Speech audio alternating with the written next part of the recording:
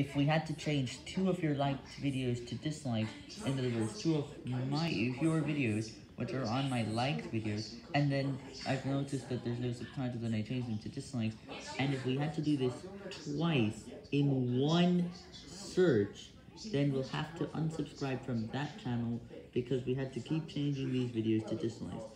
This is why we may unsubscribe from your channel if we had to change more than one video to dislikes. I've saved 2 more videos to dislikes because of yikes.